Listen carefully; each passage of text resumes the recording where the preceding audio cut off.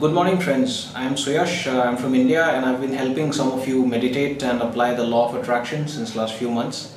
And today we are going to talk about how can we become more intelligent, how can we increase how intelligent we are through meditation and through the law of attraction. First of all, before we begin, let's understand what intelligence is. Or not necessarily what intelligence is, but what exactly do we mean by intelligence when we think about it.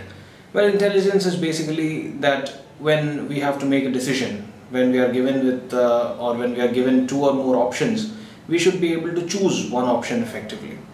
Also, when something new is being explained to us, we should be able to understand it quickly in as less attempts as possible.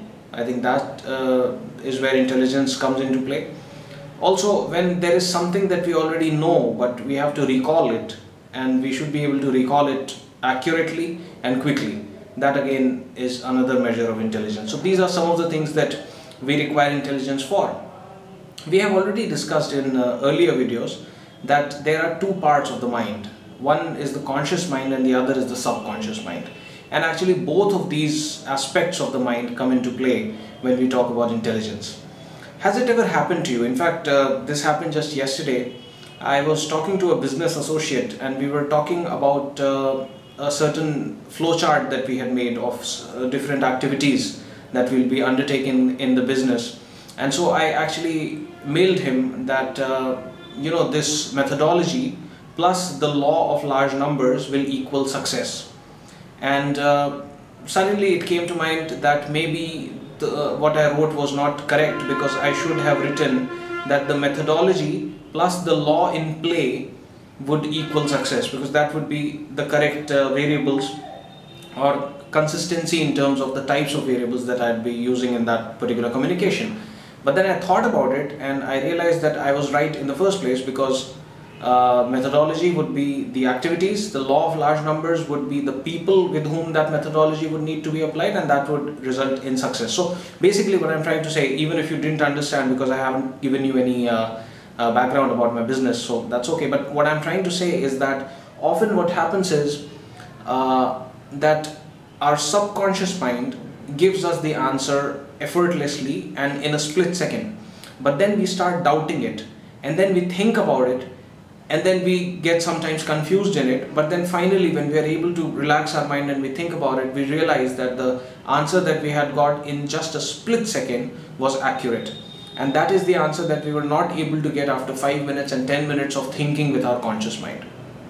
So intelligence has got to do a lot with subconscious mind and a little with conscious mind. Because what happens is that, again, as I said, there are two aspects of the mind. Similarly, there are two aspects to intelligence. And actually intelligence is one of the factors that actually make up the entire concept of what we know as intelligence. What is the other factor? The other factor is the chaos, the clutter that is going on in our minds, the distraction. Because when we think about something with absolute focus, we are able to understand those things quickly, and it has happened to most of us. When we start reading a book, we keep getting distracted, but after 10-15 minutes, once we have focused our mind into that book, we are able to understand it. It happens with students all the time. They have examinations, and in the first couple of examinations they are not able to study. They keep getting distracted. They have to put in a lot of effort in order to memorize something. But as they progress through their exams, say there are 10 days of examinations, 7th or 8th day they realize, and they talk among themselves that, you know what, I just read that once and now I remember it, because their mind has become so accustomed to it and their mind has become so focused to studying through practice that in a sense their intelligence has improved, right? So it's not just about how intelligent you are born, but also about how less clutter you have.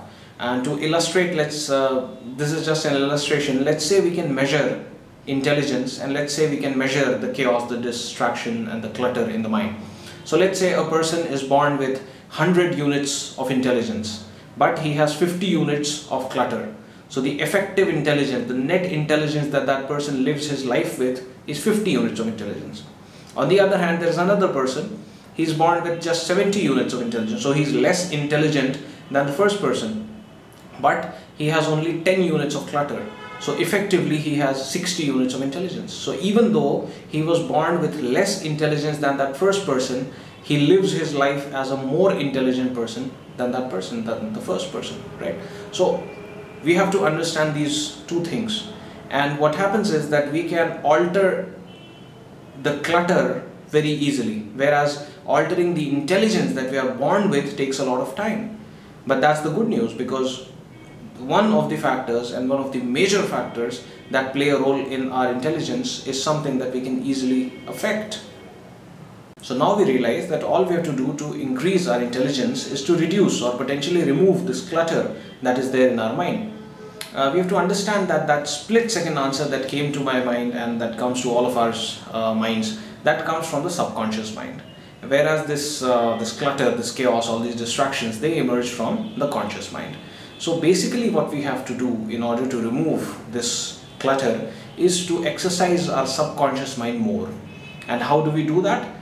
Subconscious mind is like a muscle. You know, when you exercise a certain muscle more, it becomes more and more powerful. So you have to become habitual of using your subconscious mind while in an awake state. Of course, we use the subconscious mind all the time when we are in a meditative state or when we are in a close to sleep state. But we have to habituate our mind to also tap into the subconscious mind when we are awake. So how do you do that? You do that with practice. And there are two ways to do this. And there will, again, this is a video about two aspects. So again, to do this also there are two aspects. One is meditation and the other is the law of attraction. The law of attraction is the same for everything.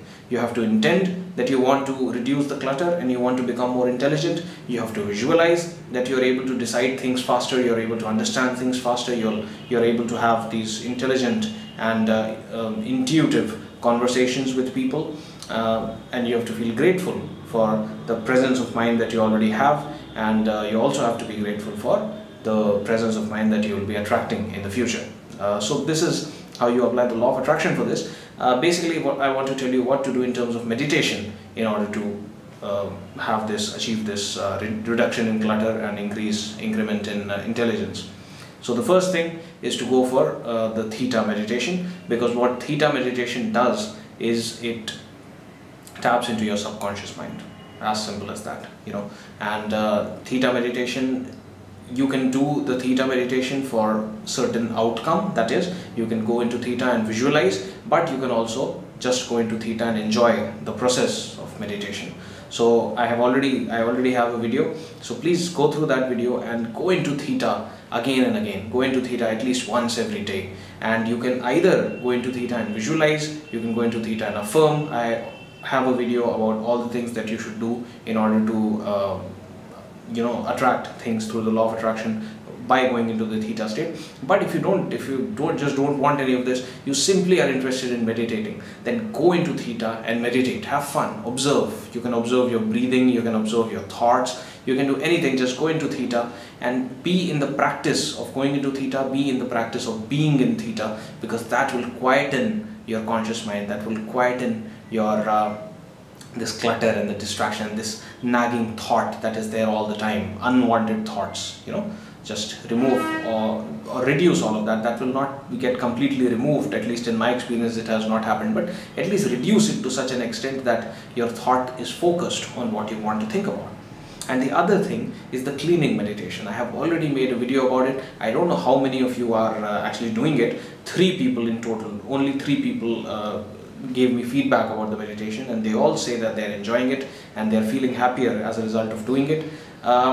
I want you to do it because, by the way, just yesterday I received a message from one person, and he thought that I meant by that video, in that video, that you have to do it only for 30 days. No, you have to do it for 30 days in order to just realize how beautiful it is, in order to realize what kind of changes it brings about in your life.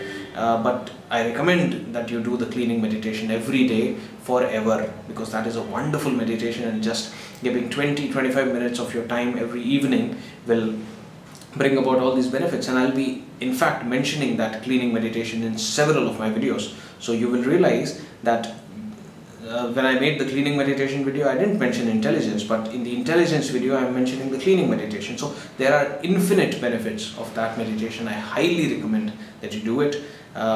So in terms of, back to this video, in terms of increasing your intelligence, the first, as I said, is going into theta, exercising your subconscious mind, and the second is cleaning meditation, because what cleaning meditation does, it removes the clutter.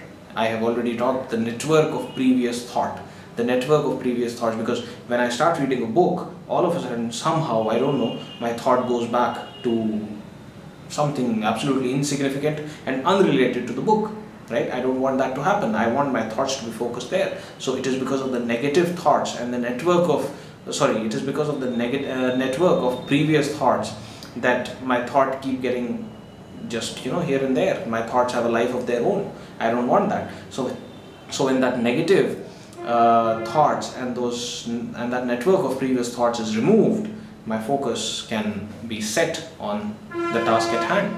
So these are the two things that you should do, and you will feel a magnificent change in terms of your intelligence, in terms of your presence of mind. And suddenly you may not notice anything when you're trying to notice it, because when you try to notice it, again the conscious mind is there. And when you read something and you're trying to see whether my intelligence has improved, that is a distraction itself, right? But all of a sudden, when you're completely engrossed in some work, you will suddenly realize that I could reach this decision much faster, I could understand this concept much faster, I could recall something much faster. So remove these distractions, let your subconscious mind be more, prominent, more dominant when it comes to your thinking, and your entire life will change. Intelligence is just the beginning. A lot can change, and we'll be talking about it in the future. So thank you so much. This is one of my favorite topics to talk about. I hope that you understand what I have tried to convey. If not, please leave a comment, or you can communicate with me on my Facebook page, as a lot of people have been doing. And subscribe to my channel, because I'll be posting many more videos in the future. And thank you so much for all your positive feedback that you have given in the comments here on YouTube videos and also on the Facebook page. Hit the like button if you like this video. That helps the channel, I believe. And well, thank you so much, and all the best. Bye bye.